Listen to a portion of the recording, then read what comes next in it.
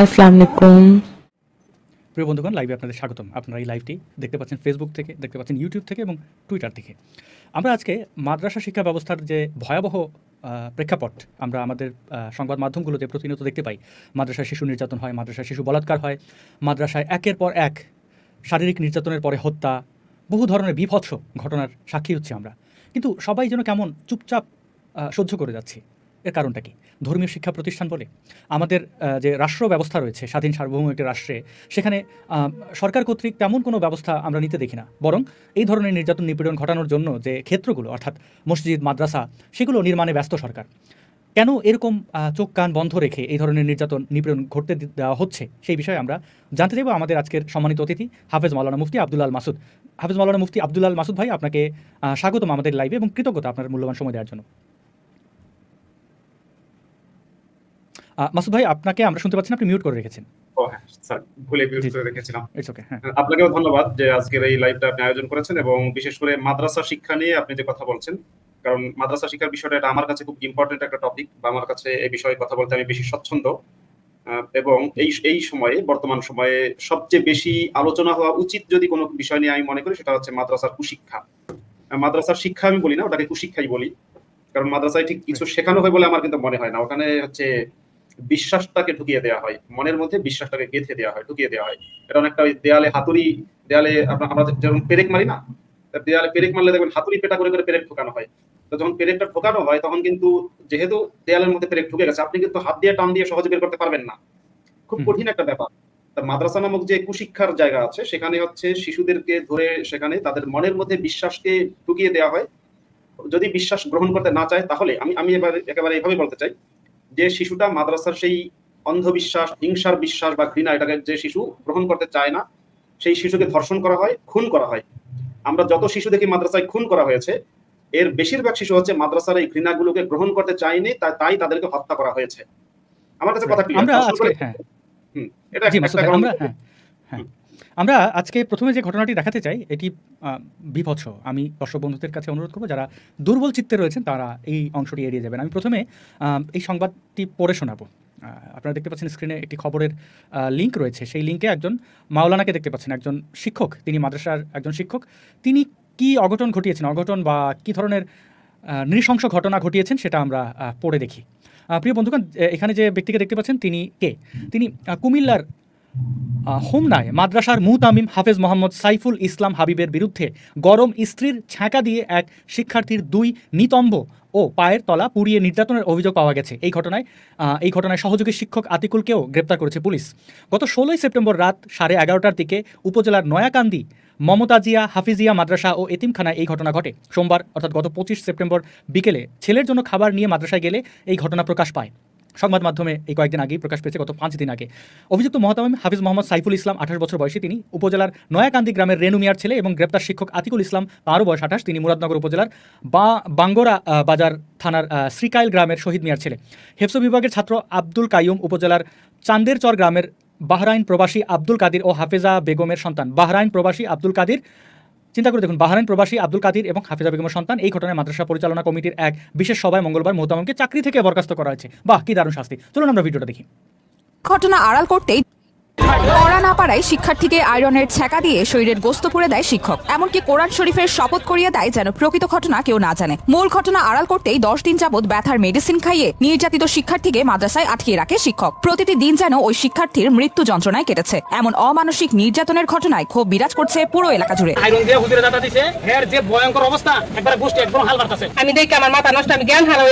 এই ভদ্রমহিলা ওই শিক্ষার্থীর মা, এবং আপনারা দেখতে পাচ্ছেন জনবাণী নামের স্থানীয় একটি অনলাইন ভিত্তিক, অর্থাৎ ফেসবুক, ইউটিউব, এই ধরনের প্ল্যাটফর্ম ভিত্তিক এবং নিউজ পোর্টাল ভিত্তিক একটি প্রচার মাধ্যম। তাদের সৌজন্যে আমি এই ভিডিওটি দেখাচ্ছি।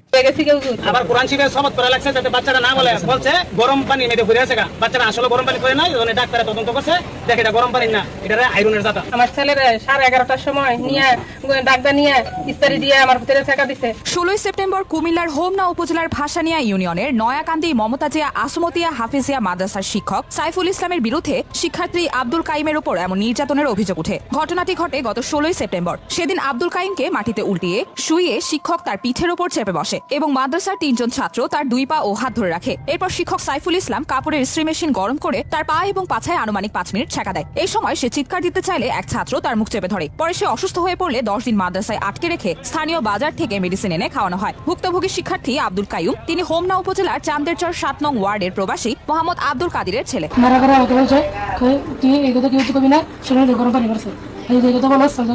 ছেলেটা নাই নিয়ে যেতেছে, বাচ্চাটা একটু সিধা করে দেন, সে দিলে ফেরতে পারে না। বাচ্চাটা সিধা করতাম গিয়ে দেখি হের যে ভয়ঙ্কর অবস্থা। আমাদের হুজুর বলছে যে কাইমের আম্মু কাইমরে বাড়িতে পাঠাইছি। হুজুর কেন? কয় ওর গরম পানি করছে, এই কারণে ওর বাড়িতে পাঠাইছি। আমি কিছু ওষুধ গুলা দিয়ে দিছি, এটি খাওয়ান পরে আবার ডাক্তার দেখাইয়েন। কাইমের পায়ের পাতা ও পাছায় ঘা হয়ে গেলে এবং অবস্থা খারাপ হতে থাকলে ওই মাদ্রাসার শিক্ষক সাইফুল ইসলাম ভুক্তভোগী আব্দুল কাইমের মাকে ফোন দিয়ে জানান ছেলে গরম পানিতে পড়ে গেছে, তাকে নিয়ে গিয়ে চিকিৎসা করানোর জন্য। পরে 25 সেপ্টেম্বর তার মা মাদ্রাসা থেকে বাড়িতে নিয়ে ছেলের ঘা দেখে সন্দেহ হয়। তখন তিনি মাদ্রাসায় এসে হুজুরকে জিজ্ঞেস করলে এতে শিক্ষক সাইফুল ইসলাম তাকে বেশি বাড়াবাড়ি করতে নিষেধ করেন এবং বাড়াবাড়ি করলে ক্ষতি হবে বলেও হুমকি দেন শিক্ষক সাইফুল ইসলাম। তিনি বাড়িতে গিয়ে ছেলেকে ভালো করে জিজ্ঞেস করলে ছেলে সত্য ঘটনা বলে দেয় আব্দুল কাদির। এ সময় চিকিৎসার জন্য তাকে উপজেলা স্বাস্থ্য কমপ্লেক্সে নিয়ে গেলে উন্নত চিকিৎসার জন্য তাকে ঢাকায় রেফার করেন চিকিৎসক। 3 দিন পরে আমি গেলাম, আমি হুজুর আপনি যে গরম পানির কথা বলছেন এটা তো কোনো গরম পানির কোনো শেখা না। কয় না না, আপনি বেশি বাড়াবাড়ি করবেন না, বেশি বাড়াবাড়ি করলে ক্ষতি হইব। এই কারণে আমি বাড়িতে ফোলারে চাপ দিলাম। চাপ দেওয়ার কারণে ফোলায় আমার কাছে তারপর বলছে যে আমার বড় হুজুরে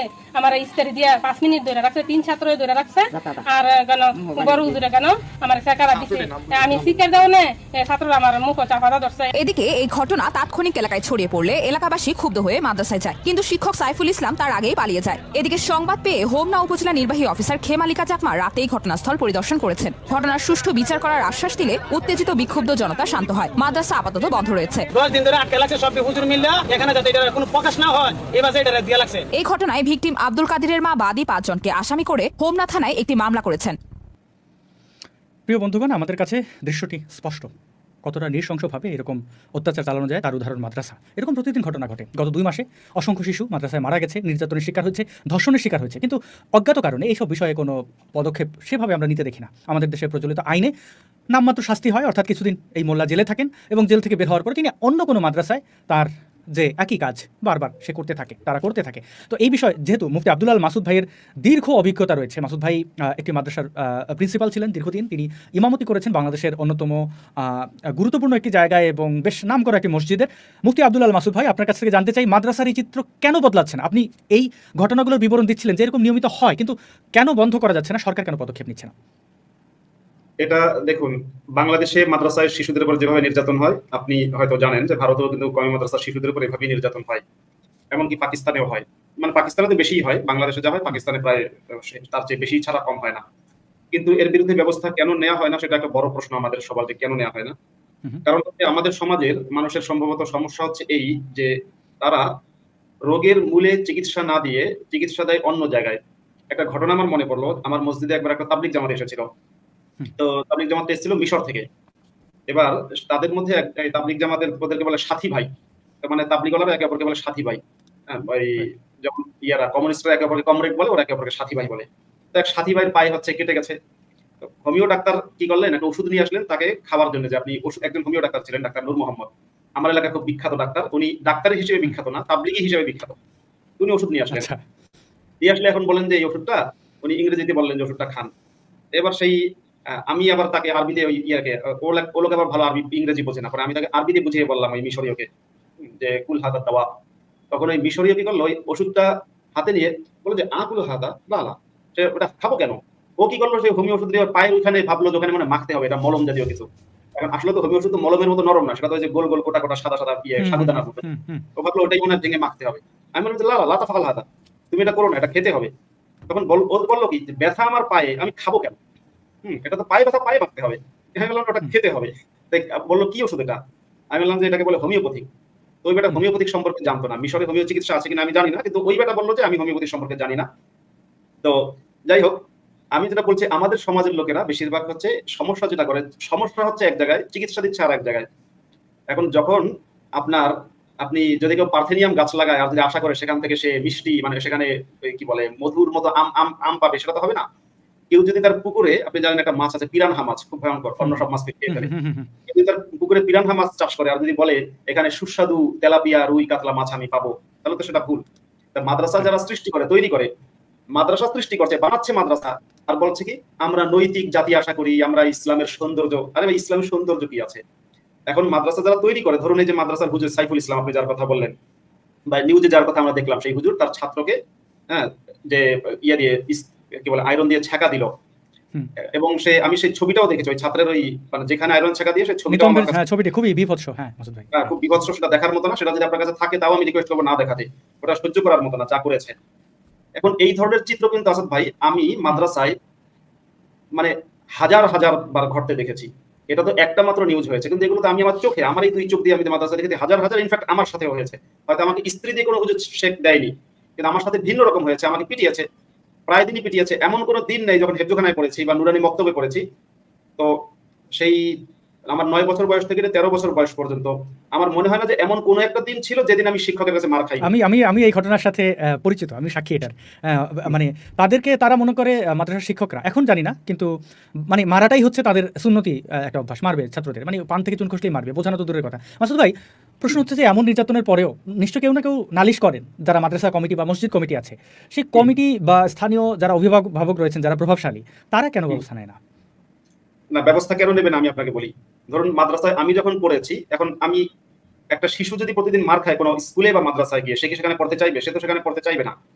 আমি যখন মাদ্রাসায় আমাকে পাঠানো হয়েছে, আমি মাদ্রাসায় পড়তে চাইনি, বারবার পালিয়েছি, আমার বাবাকে বলেছি হুজুররা মারে, আমার বাবার কাছে এটা ডাল ভাত, কারণ উনি নিজেও মাদ্রাসায় পড়েছেন, উনি নিজেও মার খেয়েছেন, মার খেয়ে উনি নিজেও ইমাম ছিলেন, একেবারে জীবনের শেষ দিন পর্যন্ত ইমাম ছিলেন। তো ওনার কাছে এটা স্বাভাবিক যে মাদ্রাসা মারতেই হবে। এবং বাবাও আমাকে বলতেন যে তোমার তো মারে না, মারে তো শয়তানকে, শয়তান তাড়াতে গেলে মারতে হয়। এবং আমাদের শিক্ষকেরা যখন আমাদের পেটাতেন তখন বলতেন যে শয়তান তোরে মারি না, মারতাছি শয়তান রে, তো তোর গায়ে লাগে, তুই ব্যথা পাচ্ছিস, কিন্তু আসলে ব্যথা পাচ্ছে শয়তান, শয়তান বিদায় হচ্ছে। এবং হুজুর এমন করতেন যে পেটাতে পেটাতে বলতেন এই শয়তান কি গেছে, শয়তান গেছে। এখন ধরেন আমার বয়স এখন 10 বছর, আমাকে আমার শিক্ষক মাদ্রাসার মধ্যে পেটাচ্ছে, বলছে শয়তান গেছে, আমি কি বলবো? হ্যাঁ হুজুর গেছে গেছে গেছে গেছে। তখন হুজুর অন্য ছাত্রদেরকে বলতেন এই যে দেখছিস, এই যে পিটাইলাম বলে শয়তান গেছে, এই যে ওর নিজের মুখে স্বীকার করে। এইভাবে করে হুজুররা শয়তান তাড়াতো। এখন এটা সমাজের লোকেরা ব্যবস্থা নেবে না কেন? কেন নিচ্ছে না? সেটা হচ্ছে, যেমন আমি মাদ্রাসা থেকে মাদ্রাসায় পড়তে চাইনি, আমাকে মাদ্রাসায় পাঠানো হয়েছে। সমাজের লোকেরা, সমাজপতি যারা, তারা তো মানে যারা মাদ্রাসার পরিচালক বা মাদ্রাসা যারা পরিচালনা করে, তাদের তো নিজেদের সন্তানদের মাদ্রাসায় ওরা দিচ্ছে না। ওদের কথা হচ্ছে যে অন্যের সন্তানদেরকে মাদ্রাসায় মারুক, কাটুক, যা মন চাই করুক, এটা মার্ডার না করলেই হয়। আমাদের মাদ্রাসা কমিটির যে সভাপতি, আমার স্পষ্ট মনে আছে, উনি মাদ্রাসায় এসে হুজুরদেরকে ঢাকাইয়া ছিল। আমি দুঃখিত, আমি যদি একটা আপনার এই কথার মানে সমর্থন করে, মানে শুধুমাত্র এই যে মাদ্রাসার শিক্ষক বা যারা সচেতন তারাই নয়, বিখ্যাত চলচ্চিত্র পরিচালক তারেক মাসুদ, তিনি একটি সিনেমা বানিয়েছিলেন, কালজয়ী সিনেমা, মাটির ময়না। সেই মাটির ময়না সিনেমার একটা দৃশ্য কিন্তু আমি যদি দর্শকদেরও দেখাই তাহলে সুবিধা হবে, যে আমরা যদি এই দৃশ্যটা দেখি, মাটির ময়নার সেই সিনেমার একটা দৃশ্য আছে যেখানে এই ছাত্রটি কানে অদ্ভুত শব্দ শুনছিল, আমি কপিরাইট ইস্যুর কারণে আমি দেখাচ্ছি না, সেখানে ওই মাদ্রাসার প্রধান তাকে শীতকালে পানির মধ্যে ফেলে তাকে এখানে চুবাচ্ছে, দেখেন, পানির মধ্যে ফেলে তাকে, এবং তাকে বেধরক পিটিয়েছে, পেটানো, মানে চুবানো এবং পেটানোর বক্তব্য ছিল যে এটা আসলে জিনের উপরে হচ্ছে, এটা শয়তানের উপরে পেটানো হচ্ছে, মানুষের উপর পেটানো হচ্ছে। আমি দর্শক বন্ধুদের এই সিনেমাটা লিঙ্ক দিয়ে দিই, কারণ মাদ্রাসা শিক্ষা বা এই ধরনের মানে মোল্লাদের মূর্খতা এবং বাস্তবতা পরিপন্থী আচরণের অন্যতম সাক্ষী এই সিনেমাটা মাটির ময়না। এটা আপনারা দেখতে পারেন। মাসুদ ভাই, আপনি কন্টিনিউ করেন, আমি দুঃখিত আপনাকে থামানোর জন্য, প্রাসঙ্গিক ছিল এই অংশটা।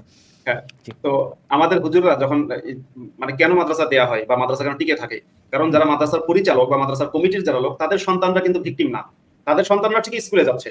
এখন মাদ্রাসায় যখন অন্যের সন্তানরা পড়ে, ওদের তো হেডেক নেই। এবং আমাদের মাদ্রাসা কমিটির যে সভাপতি ছিল, যে মাদ্রাসায় আমি পড়েছি, সে এসে মাদ্রাসায় বলতো কি যে হুজুর, মানে যখন জানতো বা দেখতো যে হুজুররা খুব মারে, খুব পেটায়, হুজুর মারার করে পালায়েন না। এই কথাটা আমার মনে আছে। ওই লোক এসে মাদ্রাসার হুজুরকে বলতো যে পেটান অসুবিধা নেই, কিন্তু মারার করে পালায়েন না, তাহলে আবার পুলিশের ঝামেলা হবে। এরকম ভাবে মাদ্রাসার যখন কোনো শিক্ষক কোনো ছাত্রকে ধর্ষণ করতো এবং সেটা ধরা পড়তো, তখন সেই কমিটির লোকেরা এসে বলতো যে ইসলামের বদনাম হবে, তাই এটা বাইরে কোথাও জানার দরকার নাই, আস্তে করে গোপনে শিক্ষককে বিদায় করে দিত। এবং মাদ্রাসায় যে নির্যাতনের ঘটনাগুলো ঘটে সেটাও কিন্তু বাহিরে আসে না, কারণ বাহিরের সমাজের অন্য যে লোকগুলো আছে তারা কিন্তু এটা চায় যে মাদ্রাসা টিকে থাকুক, কারণ মাদ্রাসার হুজুররা অনেকের পারপাস সার্ভ করে। এবং মাদ্রাসা যেমন একটা ব্যবস্থা, এখানে প্রশংসা করে। ধরুন আমি যখন মাদ্রাসায় পড়তাম, এখন আমার বাবা ইমাম, এখন আমার আব্বা কি করতেন, যে অন্য যারা সমাজের লোকজন আছে, ধরুন যে মসজিদের মুসল্লি যারা, তাদের মধ্যে যারা একটু প্রভাবশালী বা পয়সাওয়ালা বা বিভিন্ন ইয়ে আছে, ওদেরকে আমাকে মানে বলতেন যে আমার ছেলে মাদ্রাসায় পড়ে আলহামদুলিল্লাহ। তো দেখা যেত যে তারা একটু মাথায় হাত বুলিয়ে বলতো তোমার নাম কি বাবা? আমি বলতাম আমার নাম আব্দুল্লাহ আল মাসুদ। হ্যাঁ, বলে মাশাআল্লাহ, বড় হইলে বড় আলিম হইবা ইনশাআল্লাহ। ঢাকাই আর পুরান ঢাকার মানুষ কিন্তু ওই অনেকটা পাকিস্তানিদের মতো ইনশাআল্লাহ সব সময় সকাল এরকম ভাবে কথা বলে। তো এই যে ওরা বাহবা দিত এবং আমার বাবার প্রশংসা করতো, হুজুর আপনার ছেলের মাদ্রাসা দিচ্ছেন হুজুর, বেহেশত তো আপনার কাছে কেউ লিবার পারবো না।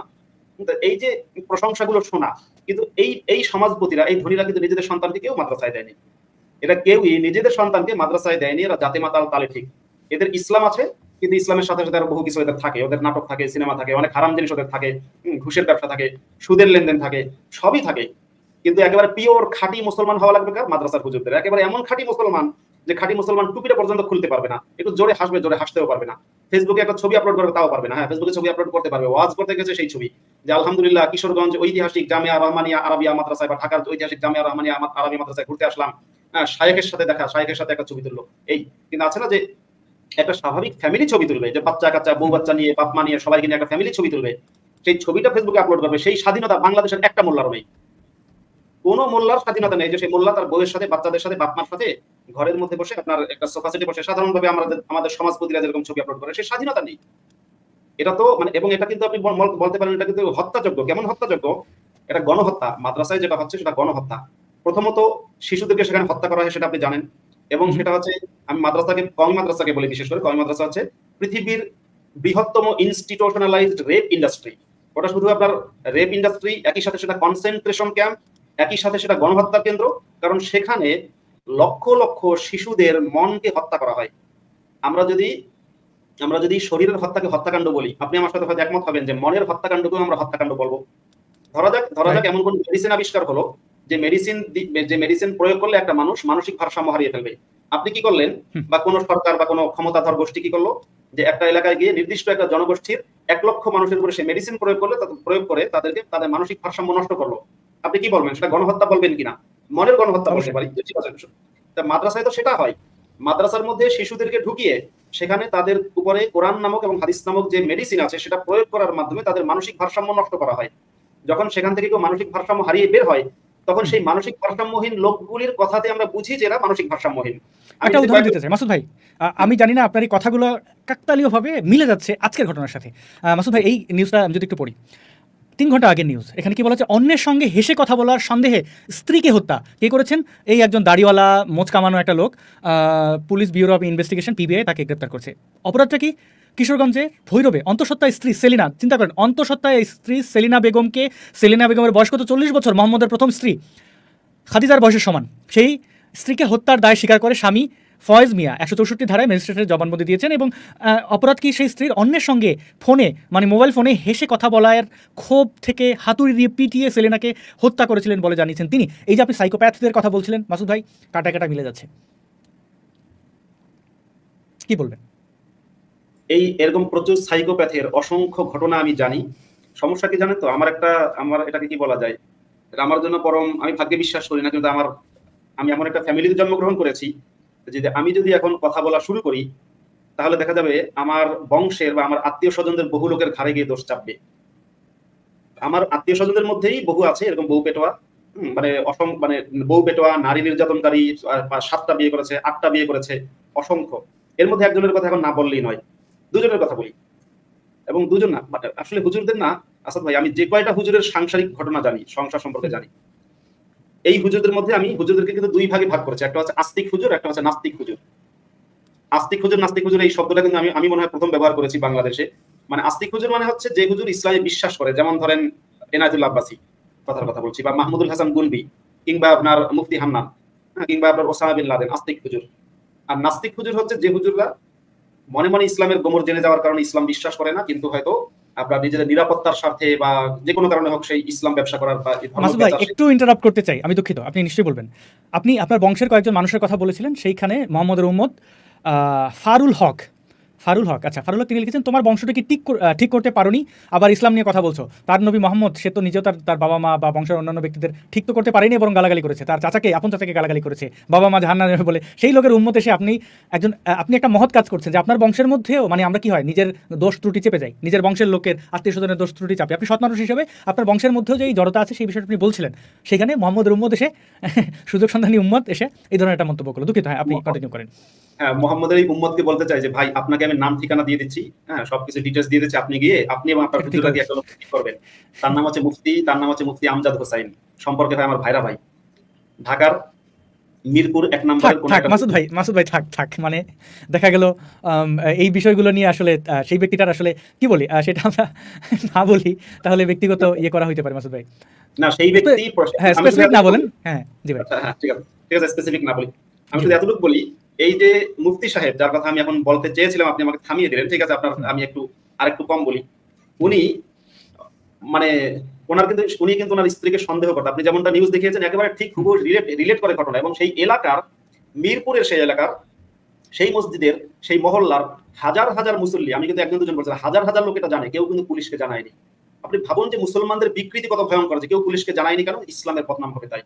সে ইমাম সাহেব তার স্ত্রী ইমাম সাহেবের বউ মসজিদের খাদেমকে ফোন করেছে একদিন।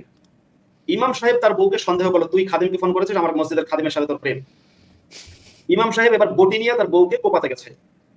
তার স্ত্রী তখন কি করেছে, মানে রান্নাঘরে গিয়ে রান্নাঘরের দরজা ছিল দোতলার যে ফ্ল্যাট, দোতলার থেকে রান্নাঘরে গিয়ে দরজা বন্ধ করে মানে ইমাম সাহেব ঢুকতে পারছে না, সেভাবে গিয়ে আপনার চিৎকার করে মানুষের কাছে সাহায্য চেয়েছে। শত শত মানুষ তখন ইমাম সাহেবের ঘরে গিয়ে দরজার মধ্যে এত জোরে লাথি মারা শুরু করেছে, শেষে ইমাম সাহেব দরজা খুলতে বাধ্য হয়েছেন। এবার হুজুরের সাথে বেয়াদবি করা যায় না, তবে শত শত মানুষ হুজুরকে ধরেছে, হাতে নাতে ধরেছে, কেউ হুজুরের কলারও ধরেছে, আপনি আপনার স্ত্রীকে মারতে গেছেন কেন। ইমাম সাহেবের চাকরি গেছে ওই মসজিদ থেকে, কিন্তু ইমাম সাহেব ওই ইমাম সাহেব প্রায় প্রতিদিন তার স্ত্রীকে পেটাতো, প্রায় প্রতিদিন। এবং আরো আশ্চর্যের বিষয় আছে যে ওই ইমাম সাহেবের স্ত্রী খুব কনসার্ন যে মাসুদ কেন নাস্তিক হইল, যদিও তার স্ত্রীর সাথে আমার কোনো সম্পর্ক নেই, আত্মীয়তার সম্পর্ক এই পর্যন্ত শেষ, সে খুব কনসার্ন। অথচ যখন সেই বিপদে পড়েছিল সেই ইমাম সাহেবের স্ত্রী, আমি তার নামটা তো বলে ফেলেছি, ইমাম সাহেবের স্ত্রী যখন এই বিপদগুলোতে পড়েছিল তখন সে ঘন ঘন আমাকে ফোন করেছিল, কারণ ওই বংশের সবাই জানতো আমি নারীবাদী, আমি হুজুর হলেও নারীবাদী। যে কারণে সে বলতো যে মাসুদ ভাই এটা সম্পর্ক নিয়ে আমার যে মানে সম্পর্কে বড়, বয়সে বড় না, সম্পর্কে বড়, আত্মীয়তা সম্পর্কে বড়, হ্যাঁ আত্মীয়তা সম্পর্কে বড়। উনি আমার কাছে ঘন ঘন হেল্প চেয়েছেন, আমি হেল্প করেছি, বা পেছনে অনেক কিছুই আমি সেখানে কলকাঠি নেড়েছি তা ওই নারীটাকে বাঁচানোর জন্য। তো যাই হোক, এখন তাদের কনসার্ন হচ্ছে যে এই মাসুদ কেন নাস্তিক হলো, তারা এটা নিয়ে খুব চিন্তিত, কারণ নাস্তিক হলো তো নাস্তিক নারী নির্যাতনের বিরুদ্ধে বলে, এবং আগেই দেখেছে যে মাসুদ যখন মসজিদের ইমাম ছিল তখন সে নারী নির্যাতনের বিপক্ষেই ছিল, এটা তাদের কাছে ভালো লাগে না যে নারী নির্যাতনের বিপক্ষে কেন থাকবে, একটু পেটাবে। সেই ইমাম সাহেবের আরেকটা বিয়ের কাহিনীও আছে, বাচ্চার কাহিনীও আছে, সে কাহিনীতে আমি না হয় আজকে আর বেশি কিছু বললাম না, কিন্তু মানে ব্যাপারটা কি মাসুদ ভাই যে কেএফসির অধিকার চায় মুরগিরা, এইটাই হচ্ছে ব্যাপার। মাসুদ ভাই আপনার এই যে ইমামদের যে দৃশ্য আপনি দেখাচ্ছিলেন, আমি যদি আরেকটা সিনেমার নাম বলি, মাসুদ ভাই হুমায়ুন আহমেদের শ্যামল ছায়া, এই সিনেমাটা কি আপনি দেখেছিলেন? শ্যামল ছায়া না, আমি দেখিনি। আচ্ছা, শ্যামল ছায়া মুক্তিযুদ্ধের সময়কালীন প্রেক্ষাপট নিয়ে সিনেমা, একটা নৌকার মধ্যে, আমি দর্শক বন্ধুদের এই লিঙ্কটা দিয়ে দিই, তারাও এটা দেখুক আমি চাই। তো সেইখানে রিয়াজ অভিনয় করেন একজন মাওলানার, হ্যাঁ মাওলানা, যাকে কিনা চ্যালেঞ্জার যে ব্যক্তিটি, তিনি তুখোর একজন অভিনেতা, তিনি এখানে ছিলেন, সবাই গুণী অভিনেতা। তো সেখানে যে মৌলবী আমি দেখাচ্ছি, সেই মৌলবীকে খুব পজিটিভলি প্রথমে নেগেটিভ দেখানো হয়েছে, তিনি পাকিস্তানের পক্ষে, এবং এই যুদ্ধ বিগ্রহ পাকিস্তানিদের পক্ষ থেকে যে পরিমাণ নির্যাতন, সেগুলোকে তিনি বলছিলেন যেগুলো দু একটা হয়, মানে তিনি তারপরে আমরা এই শ্যামল ছায়া সিনেমায় আমরা দেখতে পাই একজন পজিটিভ ইমাম, যিনি কিনা পরবর্তীতে মুক্তিযুদ্ধেও অংশগ্রহণ করেছিলেন। তো এইরকমও আসলে ইমাম তো আছেন, আমরা যদি ইমামের চেহারাটা একটু দেখাতে পারি, তিনি একজন, হ্যাঁ এই ইমাম, তিনি, আচ্ছা সরি আমি তো দেখাতেই ভুলে গেছি, দেখতে পাচ্ছেন এই সেই ইমাম যিনি কিনা পরবর্তী এই সিনেমার কাহিনীতে তিনি মুক্তিযুদ্ধে অংশগ্রহণ করেছিলেন, এবং তিনি প্রচণ্ড পরিমাণে তার স্ত্রীকে তিনি মানে ওই বস্তাবন্দি করে রাখা সব কিছুই করেছেন। কিন্তু এরকমও কিছু ইমাম আছেন যারা কিনা নিজের স্ত্রীকে বন্দি করে রাখলেও পরবর্তীতে তার যখন চোখ খুলে তখন তিনি তার স্ত্রীকেও স্বাধীন করে দেন, এবং সততা আছে। মাসুদ ভাই আপনার মধ্যেও যেটা ছিল, সততা ছিল বলেই আপনি বাস্তবতার সাথে পরিচিত হতে পেরেছিলেন। ইমামদের মধ্যে, মাওলানাদের মধ্যে এরকম সৎ মানুষের সংখ্যা কত, যারা কিনা আসলে ইসলাম দ্বারা ভিকটিম, বস্তুত একজন ভালো মানুষ কিন্তু ইসলামের গণ্ডি থেকে বের হতে পারেন না বা ভাবতেও পারেন না, এরকম মানুষের সংখ্যা কেমন? এরকম মানুষের সংখ্যা দেখুন, আমি যদি এরকম মানুষের সংখ্যাটা বলি তার আগে আমি বলবো প্রত্যেকটা কওমি মাদ্রাসার আপনি জানেন যে একটা কথা থাকে না, যে ব্যাক বেঞ্চার একটা কথা থাকে, আর একটা হচ্ছে সামনের বেঞ্চে যারা বসে ওদের কি বলে, ফার্স্ট বেঞ্চার বলে নাকি বলে আমি জানি না, যাই হোক, কিছু থাকে পেছনের বেঞ্চে বসে আর কিছু থাকে আপনার ফার্স্টের বেঞ্চে বসে। তো যারা ভালো মতো পড়াশোনা করে, অর্থাৎ কওমি মাদ্রাসায় যারা পড়াশোনা করে এবং যারা ভালো ইসলামটা ভালো করে শেখে, তাদের মধ্যে নাস্তিকদের সংখ্যা বেশি। হ্যাঁ, সে পার্সেন্টেজ আমি কোনো স্ট্যাটিস্টিক হিসেবে বলছি না, এক্সাক্ট সংখ্যাটা আমি বলতে পারবো না, কিন্তু সংখ্যাটা অনেক বেশি। আর যারা ব্যাক বেঞ্চার আছে, অর্থাৎ যারা ভালো ইসলাম সম্পর্কে ভালো জানে না, অন্য কিছু তো এমনি কিছু জানে না, কিন্তু ইসলাম সম্পর্কে ভালো জানে না, তাদের মধ্যে বিশ্বাসীর সংখ্যা বেশি। আমি আপনাকে একজনের একটা ঘটনা বলি, যে মাওলানা, আমি কি মাওলানা সাহেবের নাম বলি, এটা যেহেতু খুব মানে নামটা বলা যায়, হ্যাঁ নাম বলেন, অ্যাড্রেস না বলে আর কি, নাম বলা যেতে পারে, কোনো অসুবিধা নেই। আমি যখন মোল্লা ছিলাম, আমি আবার মসজিদের দোতলায় বসা ছিলাম একজন মাওলানা সাহেবের সাথে, তার নাম হচ্ছে মাওলানা মহিউদ্দিন সরকার। তা আমার মনে হয় উনি আমার লাইভটা দেখলে মানে বা মহিউদ্দিন সরকারকে অনেকেই চেনে। তো উনি আমার সাথে বসে কথা বলছিলেন। তো সেই সময় আমার কাছে একটা ফোন আসলো। আমার বাসা থেকে আমাকে ফোন করেছে, আমার ওয়াইফ ফোন করেছে। ফোন করে বলছে যে, "আমি মিষ্টি খাবো, মিষ্টি নিয়ে আসো।" আমি বললাম, "ঠিক আছে, আমি এখন একটু ব্যস্ত আছি, নিয়ে আসবো।" বলে, "না, এখনই নিয়ে আসো।" তা এটা ওই যে আমার সাথে যে মাওলানা মহিউদ্দিন সরকার সাহেব ছিলেন, উনি বিষয়টা খেয়াল করলেন। হুম। খেয়াল করে উনি বললেন, মানে উনি হয়তো আমার ওয়াইফের কথাটা শোনেনি, আমার রিপ্লাই। আমি বললাম, "হ্যাঁ, নিয়ে আসবো তো।" উনি বললেন যে, "ফোন করেছে কি আপনার আপনার আহলিয়া?" ওরা হুজুররা কিন্তু আবার মিসেস আহলিয়া, স্ত্রী হ্যাঁ, হ্যাঁ, আহলিয়া। "আপনার আহলিয়া ফোন করেছেন?" আমি বললাম, "হ্যাঁ।" "তো আপনার মিষ্টি দিতে বলেছে?" আমি বললাম, "হ্যাঁ, মিষ্টি।" তখন উনি একটু অবাক হয়ে গেল। অবাক হয়ে আমার দিকে তাকিয়ে বলছে যে, "আমার আহলিয়া জীবনে কোনোদিন হ্যাঁ, আমি এটা খাবো, ওইটা খাবো, আমার জন্য নিয়ে আসো, এটা বলার সাহস পায়নি।" তাই আমি বললাম যে, "আপনি কি খুব নিষ্ঠুর মানুষ?" এরকমই বললাম। উনি মাওলানা মহিউদ্দিন সরকার বয়সে আমার চেয়ে অনেক বড়। হুম? তো উনি বললেন, "না, কিন্তু বউদেরকে এত মহিলাদেরকে এত বেশি প্রশ্রয় দিবেন না, মাথায় তুলবেন না।" আমি বললাম, "আচ্ছা, এটা আপনার থিওরি, কিন্তু আমি আসলে ঠিক এরকম করি না। আমার থিওরি এটা না।" হ্যাঁ, তখন মানে উনি আবার নারীদেরকে মানুষ মানুষ মনে করা যাবে না। না, মানে আপনি ভাবুন যে ওই লোক আমাকে গর্ব করে বলছে যে আমার আহলিয়া আমাকে কোনোদিন মানে আমি এটা খাবো, ওটা খাবো, শুধু মিষ্টি বলে কথা না, কোনো কিছু এটা খাবো, ওটা খাবো বলার সাহসই পায়নি। আবার আপনি ভাবুন, সেই লোকের স্ত্রী কিন্তু একটা মহিলা মাদ্রাসা, আবার কওমি মহিলা মাদ্রাসা, যেগুলো নারীদের কওমি মাদ্রাসা, সেটাকে বলে মহিলা মাদ্রাসা। উনার ওই হুজুর একটা কওমি মাদ্রাসা পরিচালনা করে, এবং সেই মাদ্রাসার টিচার হচ্ছে উনার ওয়াইফ। তাহলে আপনি শুধু এতটুকু ভাবুন, বা দর্শকদেরকেও বলবো যে নারী কোনোদিন তার হাজবেন্ডকে আমি এই জিনিসটা খাবো এটা বলার সাহস পায় না, সেই নারী যদি শিক্ষিকা হয়, সেই নারী যদি টিচার হয় মাদ্রাসা, তাহলে তার কাছে যারা শিখবে তারা কি হবে, কি তৈরি হচ্ছে, কি পরিমাণ গণহত্যা হচ্ছে, এগুলো ভাই গণহত্যা। আমি মাদ্রাসায় দেখেছি মানে কিভাবে মেধাকে ধ্বংস করা হয়, মানে মানুষের মননকে ধ্বংস করা হয়। পুরো মানে আপনার এটাকে কি বলা যায়, ইংরেজিতে শব্দ ইরেজ করা, পুরো ইরেজ করে দেওয়া হয়। আমরা সময় বলে যে মেমোরি ফরম্যাট দেয়। যখন কোন একটা শিশু মাদ্রাসায় ঢোকে, তখন তাকে কিন্তু মাদ্রাসায় প্রথমে কি করে ফরম্যাট দেওয়া হয়। ফরম্যাট মানে হচ্ছে যে তোমার মধ্যে যত ভালো গুণাবলী আছে, মানবিক গুণাবলী আছে, তোমার মধ্যে যে আগে মানুষ হিসেবে মেশার যে একটা মানুষের সাথে সুসম্পর্ক রাখার ইচ্ছা, সমস্ত মানবিক গুণাবলীকে ধ্বংস করতে হবে। যে কারণে আমি যখন প্রথমে মাদ্রাসায় গেছি, আমাকে মাদ্রাসার হুজুররা কি বলেছে যে হিন্দুদের সাথে মেশা যাবে না, হ্যাঁ, ইহুদি, খ্রিস্টান, বৌদ্ধ, এদের কারোর সাথে মেশা যাবে না, মিশতে হবে কার সাথে, কেবল মুসলমানদের সাথে। এবং আমার মনে আছে একদিন আমি একটা মানে খুব ছোটকালে একটা আর্টিকেলে পড়েছিলাম যে মানব প্রেমের কথা, যে মানুষকে ভালোবাসতে হয়। এবার হেফজোখানায় পড়ি, তখন আমি আমার ক্লাসমেটের সাথে বসে মানে কথা বলছি। আপনি হয়তো আপনি নিজেও কিছুদিন মাদ্রাসায় পড়েছেন, আমি জানি। জি ভাই। হুম। হেফজোখানায় যারা পড়ে তারা কোরআন শরীফ পড়াশোনা করে মানে হেলে দুলে পড়ে, দুলতে পড়ে। হ্যাঁ, ওয়ালাকাদ কারামনা বানি আদম, দ্রুত পড়ে এবং দুলে পড়ে। এই যে দুলে পড়ে, আর আমরা করতাম কি, দুলে পড়তাম আর পাশের জনের সাথে কথা বলতাম। সে কথাটাও বলতাম এরকম, ধরুন এই যে দুলছি, আমি একটা অ্যাক্টিং করিয়ে দেখাই যে, "কি বন্ধু, তুই ছুটিতে কোথায় গেছিলি? নানা বাড়ি গেছিলি?" সামনে কিন্তু কোরআন খোলা। ও বলে, "হলে নানা বাড়ি গেছিলাম, আরে নানাই আমরা যে আম খাওয়াইছি না।" এইভাবে করে কথা হচ্ছে। আমি একদিন আমার ক্লাসমেটকে এরকম বলছিলাম যে আমি একটা লেখায় পড়েছি মানুষকে ভালোবাসতে হয়। তা হুজুররা করতো কি, যখন কেউ কোনো কথা বলে তখন তাদেরকে ডেকে বলতো, "কি কথা বলছিস?" মানে শুধু কথা বলাটা তা না, কি কথা বলা হচ্ছে সেটাও হুজুরদের নজরে, হুজুরদের ভাষায় জেহেনে থাকতে হবে, মানে তাদের মগজে থাকতে হবে। তা আমাদের দুজনকে ডেকেছে, "এদিকে আয় মাসুদ আর জুয়েল গেলা।" বলে, "কি কথা বলছিলি তোরা?" তা জুয়েল বলল যে, "হুজুর, মাসুদ কইছে সব মানুষকে ভালোবাসতে হয়।" তখন হুজুর অন্যদিন খুব বেশি মানে কিছু শুনলেই খালি খেপে, ওদিন বেশি খেপেনি, কিন্তু শুধু বলেছে যে, "না, এটা ঠিক না। সব মানুষের মধ্যে তো ইহুদি আছে, খ্রিস্টান আছে, হিন্দু আছে, বৌদ্ধ আছে, তাদের ভালোবাসা যাবে নাকি? ভালোবাসতে হবে কেবল মুসলমানদেরকে। আল্লাহ কেবল মুসলমানদেরকে ভালোবাসতে বলেছেন।" তার মানে দেখুন, আমার মধ্যে মানুষকে ভালোবাসার গুণ ছিল, সেটাকে ফরম্যাট দিয়ে মুসলমানকে ভালোবাসতে হবে শেখানো হলো। এর নাম মাদ্রাসা। মাদ্রাসায় আমি অনেক মাসুদ ভাই, হ্যাঁ মাসুদ ভাই, আপনার কাছে আরেকটু আসছি, আমি একটু ঘোষণা দিয়ে দিই যে আমি যুক্ত হওয়ার লিঙ্ক দিয়ে দিয়েছি। শর্ত হচ্ছে যে যারা মুসলিম যারা যুক্ত হবেন তারা অবশ্যই চেহারা দেখাতে হবে, এবং 1 মিনিট আপনার প্রশ্ন করার সময় থাকবে, 1 মিনিট আপনি প্রশ্ন করবেন, মাসুদ ভাই উত্তর দেবেন। জি মাসুদ ভাই, কন্টিনিউ করুন, আমি যুক্ত হওয়ার লিঙ্ক দিয়েছি। হ্যাঁ জি। হ্যাঁ, আচ্ছা, কি জন্য বলছিলাম? জি, যারা ইমাম বা এরকম কট্টর মুসলিম যারা ইমাম বা যারা আছে, হ্যাঁ, তাদের ব্যাপারে বলছিলেন যে এরা এরকম বিকৃত চিন্তা ভাবনার। হ্যাঁ, মাদ্রাসায় কিন্তু আমি মাদ্রাসায় প্রচুর মেধাকে হত্যা করতে দেখেছি। আমি মাদ্রাসায় দেখেছি যে প্রচুর পরিমাণে মেধাকে হত্যা করা হয়েছে। যেমন ধরুন, আমার ক্লাসমেটদের মধ্যে অনেকে ছিল ভালো ছবি আঁকতে পারে। যদি তারা সেই মেধা বিকাশের সুযোগ পেত, হয়তো আমরা নতুন কোন এস এম সুলতান বা জয়নুল আবেদিন পেতাম, সেটা পাইনি। আমি মাদ্রাসায় আমার ক্লাসমেটদের মধ্যে অনেকে পেয়েছি যারা খুব ভালো গান গায়। যদি তারা সেই মেধা বিকাশের সুযোগ পেত, আমরা হয়তো নতুন কোনো এন্ড্রু কিশোরকে পেতাম, সেটা হয়নি। আমি মাদ্রাসায় প্রচুর ছাত্রকে দেখেছি বা আমার ক্লাসমেটদেরকে দেখেছি যারা কিন্তু বাংলা সাহিত্যের প্রতি খুব আগ্রহী ছিল।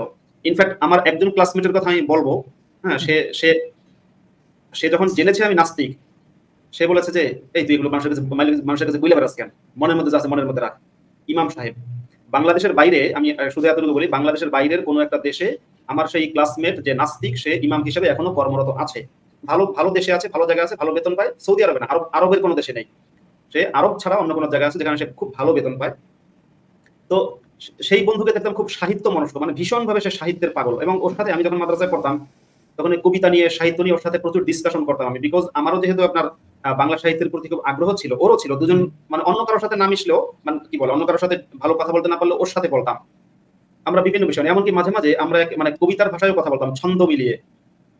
এবং একটা ঘটনা বলি, আমাদের মাদ্রাসার একজন শিক্ষক ছিলেন, উনি মাঝে মাঝে ওই বাংলা ভাষাকে শুদ্ধ করতে গিয়ে সেদ্ধ করে ফেলতেন। যেমন একদিন উনি বলছিলেন ক্লাসের মধ্যে প্রজাপতি বলতে গিয়ে বলছেন প্রজাপক্ষী। আবার আরেকদিন তিনি বলতে গিয়ে বলছেন বালতিকে বলে ফেললেন বালতু প্রজাপক্ষী, এগুলো বলতে গিয়ে আমি আর আমার ক্লাসমেট বসে বসে মাঝে মাঝে মজা করতাম। একদিন ও আমাকে, তখন আমিও ইমাম, সেও ইমাম, দুই ইমাম সাহেব। ও তখন বাংলাদেশে ছিল এবং আমিও বাংলাদেশ, আমি তো বাংলাদেশ তখন ছিলাম, ও এখন অন্য কোনো দেশে আছে। ফোন করার পরে আমাকে বলে, কিরে তুই কি করিস? আমি বললাম যে কি একটা ছন্দ মিলিয়ে একটা কথা বলেছিলাম আমি, বাংলা ছন্দ মিলিয়ে। তো আমাকে ওখানে বলছে তুই তো কবু হয়ে গেলি। কবি বলতে কি, ও বলছে তুই তো কবু, মানে আমরা ওই আমাদের সেই শিক্ষক মাওলানা মোহাম্মদুল্লাহ সাহেবের কথা, মানে বক্তব্যটাকে নকল করলাম। তো আমি মোট কথা অনেক মেধাকে সেখানে হত্যাকাণ্ডের শিকার হতে দেখেছি। হত্যাকাণ্ডগুলো যারা করছে, আমাদের সুষুপ্ত পাঠক ভাই তাদেরকে বলে মুসলিম লীগের লোক। সুষুপ্ত পাঠক একটা কথা বলে মুসলিম লীগ নিয়ে, এই যে মুসলিম লীগ বা মুসলিম খেলাফতে বিশ্বাসী এই যে চক্র, এরা কিন্তু হত্যাকাণ্ডগুলো ঘটাচ্ছে। আমি আপনাকে ছোট্ট একটা কথা বলে এখন একটু বলতে চাই, এক্ষুনি এটা বলতে চাই যে আমাকে কালকে দেখলাম আমার একজন ফ্রেন্ড, উনি একজন মুক্তমনা, আমাকে একটা পোস্টে মেনশন করেছেন।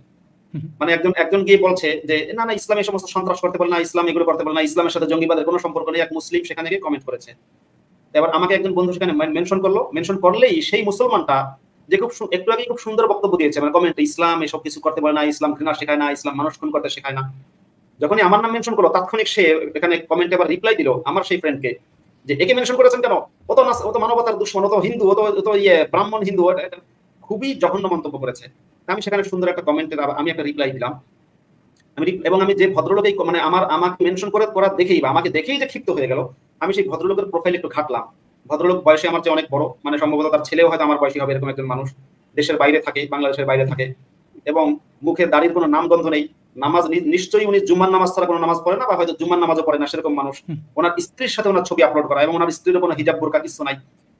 তো এবং ওনার প্রোফাইলে গিয়ে দেখলাম যে কোনো ইসলামের কোনো কথা তেমন নেই। কিন্তু এই ভদ্রলোক, ভাবুন যে আমার নামটা দেখার পরে সে তেলে বেগুনে জ্বলে উঠেছে। আমি বলি যে এগুলো হচ্ছে মুসলিম লীগের সদস্য, যাদেরকে আমি বলি জিহাদিদের ক্রিয়েটর। এরা ইসলাম জানে না তা না, এরা জানতে চায় না।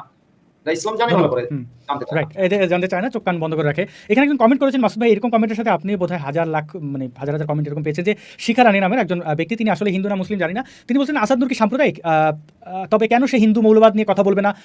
এমন কথা আসাদ নূর কিভাবে বলতে পারে? হিন্দুদের ধর্মান্ধতা সম্পর্কে কেন মুখ ফিরিয়ে নেবে? এটি একজন নাস্তিকের আদর্শ হতে পারে না, এরকম আমার মনে হচ্ছে Chhupa. Anyway, language is very difficult to hide. তাদের উদ্দেশ্যে আমি দেখাতে চাই তাদেরই মানে একজন লোক, তিনি যদিও মাঝে মাঝে বাটপারি করেন, কিন্তু একটা জায়গায় তিনি একটা পোস্টের সত্যতা দেখিয়েছেন অনেকটা।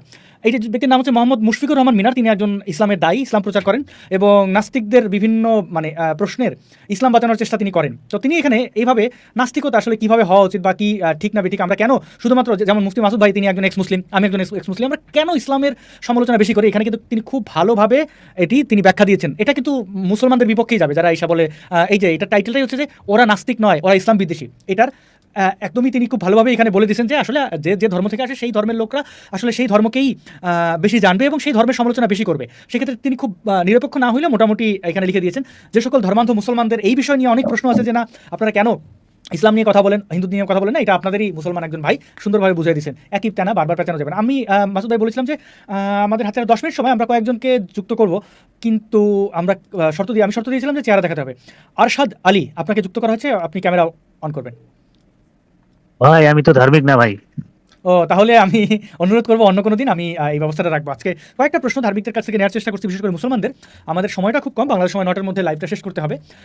আমি ভাই এক আইডি দিয়ে যুক্ত হয়েছি, কিন্তু তাও যে এইটা কোনো আমার অ্যালবার্ট আইনস্টাইনের ছবি আছে, এখানে এই ছবি চলে আসলো যে। জি, এটা আমি জানি না, এটা আপনার টেকনিক্যাল বিষয়, কেউ ধার্মিক না হলে ঢুকবেন না। আচ্ছা, আরেকজন যুক্ত করেছিলাম, তিনি চলে গেছিলেন। হিন্দু ধর্মাবলম্বীদের মধ্যে কাউকে আমি আপাতত যুক্ত করতে চাইছি না। মুমিন নামের একজন ব্যক্তি, আপনি চেহারা দেখিয়ে কথা বলুন। মুমিন, আপনার আমারও ওইরকম, মানে আমি মানে একটু ইয়ার বাইরে কোশ্চেন করতে চাইছিলাম ভাই, বুঝছেন, মানে তো জি করুন। আর আমি আমার ফেসটা আসলে দেখাতে পারবো না ভাই। ঠিক আছে, করেন। হ্যাঁ, ওকে, হ্যাঁ বলুন। আমার কথা হচ্ছে মানে আল্লাহ তাআলা তো অসীম, মানে আমার একটা প্রশ্ন আছে এখানে। তো তিনি যেহেতু অসীম, তিনি তো আমাদের মধ্যে মানে তার যে তিনি যে আছেন আমাদের মধ্যে, তো এই চেতনাটা তিনি আমাদেরকে দিয়ে দিছে নাকি? আল্লাহ যে অসীম এটা আপনি বুঝলেন কিভাবে, বা না, না, আল্লাহকে আপনি দেখেছেন? না আমি দেখি নাই, কিন্তু কোরআনের হিসাবে যদি আমি বলি, হ্যাঁ মানে তিনি তো অসীম। না, কোরআনের হিসেবে তিনি অসীম, ঠিক আছে। কোরআনটা মানে আপনি নিজে যখন দেখেননি, আপনাকে যখন কেউ একটা সংবাদ দিল, আপনি হ্যাঁ। যখন সংবাদ যে দিল সেই ব্যক্তি সম্পর্কে কি আপনি একটু যাচাই করবেন না, নাকি করা উচিত বলে আপনি মনে করেন না? অবশ্যই উচিত। তাহলে আপনি কি আল্লাহ অসীম, আল্লাহ সম্পর্কে যে তথ্যগুলো আপনাদেরকে সরবরাহ করেছেন যিনি, বা আপনাদের করেননি, মানে যার নামে আপনারা শুনে আসছেন যে তিনি এই সংবাদগুলো দিয়েছেন, তার নাম হচ্ছে মোহাম্মদ। আচ্ছা ভাই, আমার আমি একটু শেষ করি। সেই মোহাম্মদ সম্পর্কে কি আপনি একটু মোহাম্মদ সম্পর্কে জানেন কিছু, বা তার জীবন সম্পর্কে জানেন, বা তাকে সত্যবাদী বলে বা সৎ মানুষ হিসেবে মনে হয় আপনার কাছে?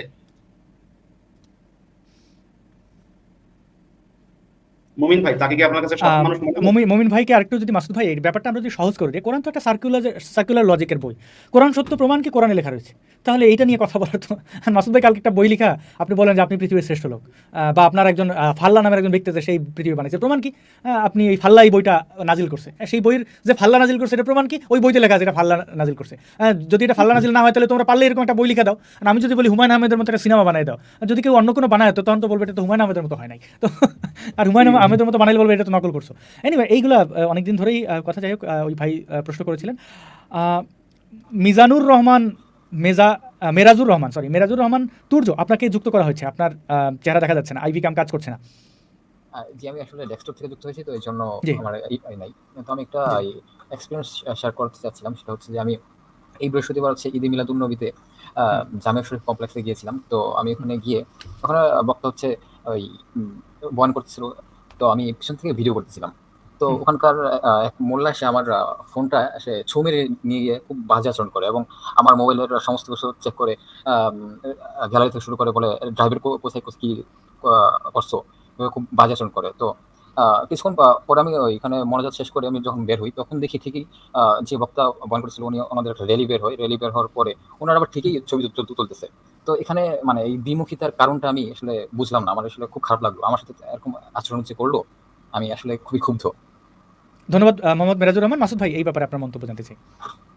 এই ব্যাপারে আমার উত্তর হচ্ছে খুব সোজা, যে আপনারা যে কেউ যদি কোনো সময় কোনো ক্যামেরা নিয়ে মাদ্রাসায় যান, বা কোনো সাংবাদিক যদি ক্যামেরা নিয়ে কোনো মাদ্রাসায় বাংলাদেশে যায়, নির্ঘাত মাদ্রাসার হুজুররা এবং ছাত্ররা সেই সাংবাদিক বা সেই ব্যক্তির উপরে আক্রমণ করবে।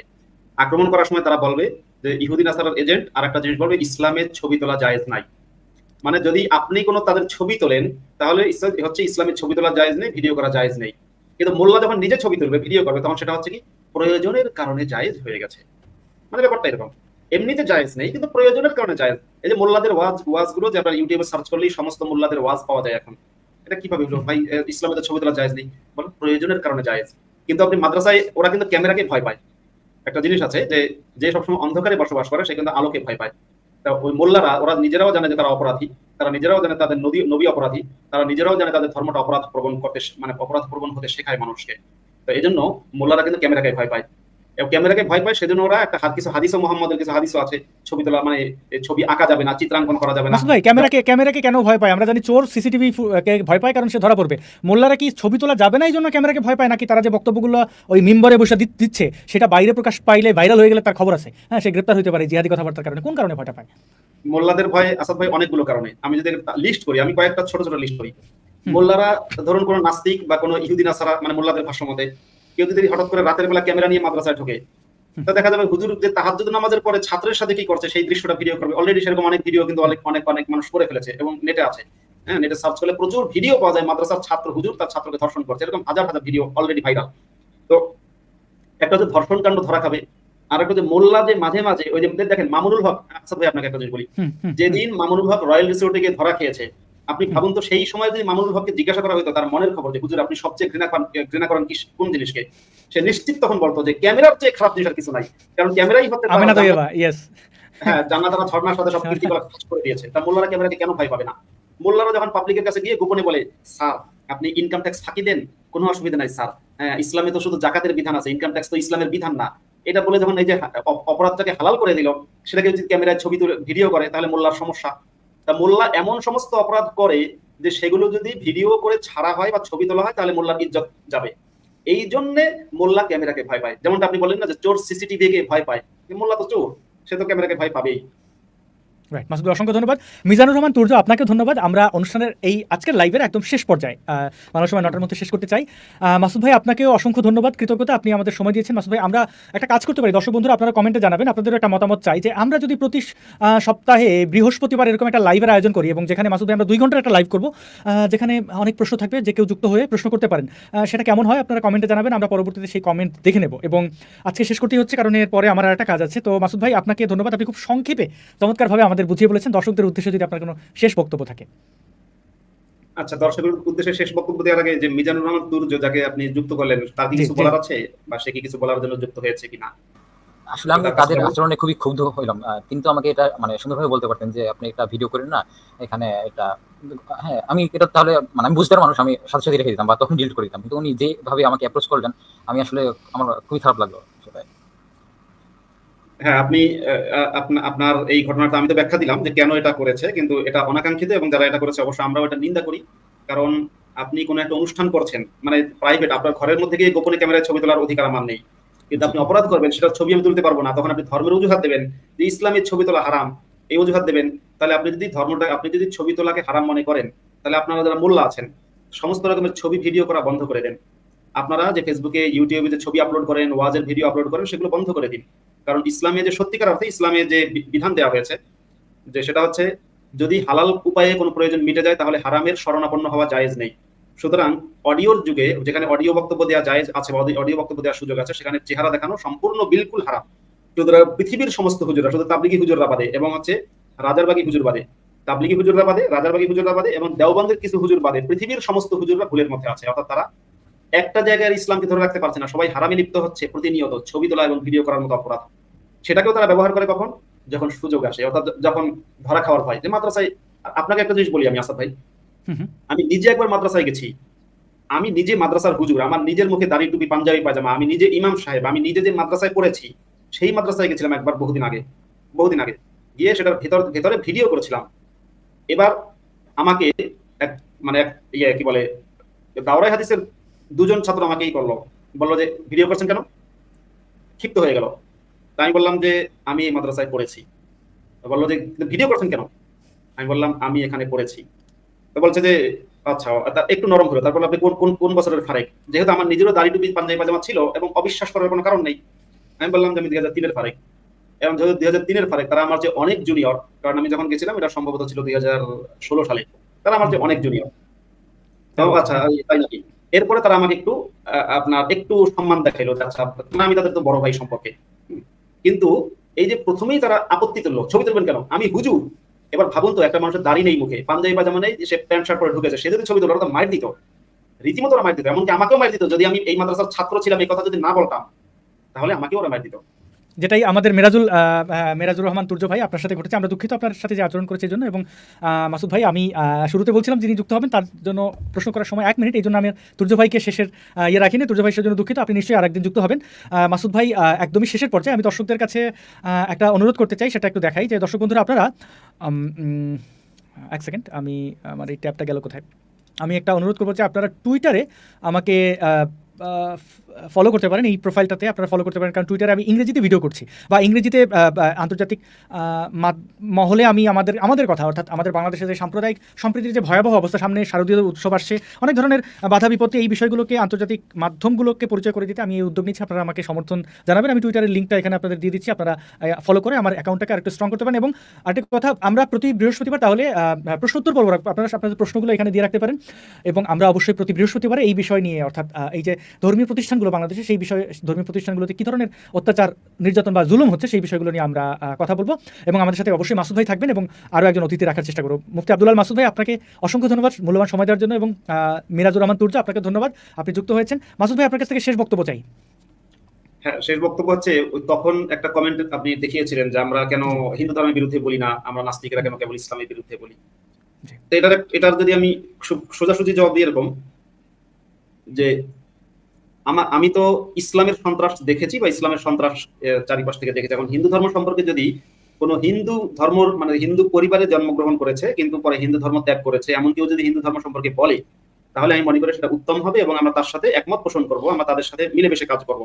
যেমন গতকালকে একটা লাইভ হয়েছিল আশরাফুল্লাহ ভাইয়ের পেজে গিয়ে, সেখানে কয়েকজন এক্স হিন্দু যুক্ত হয়েছে যারা ভারতের, ভারতীয় অন্তত 2 জন এক্স হিন্দু সেখানে যুক্ত হয়েছেন, যাদের মধ্যে একজন হচ্ছেন লালন পথিক, যিনি একজন গবেষক, কবি এবং একজন অধ্যাপক, ইনি আমেরিকাতে একটা ইউনিভার্সিটির অধ্যাপক। তা লালন পথিক ভাইও বলছিলেন হিন্দু ধর্মের সমালোচনা করে যে কেন উনি হিন্দু ধর্ম ত্যাগ করলেন। উনি ওনারা যে ধর্ম ত্যাগ করেছেন সেই ধর্মের বিরুদ্ধে ওনারা বলুন, আমরা সাথে আছি।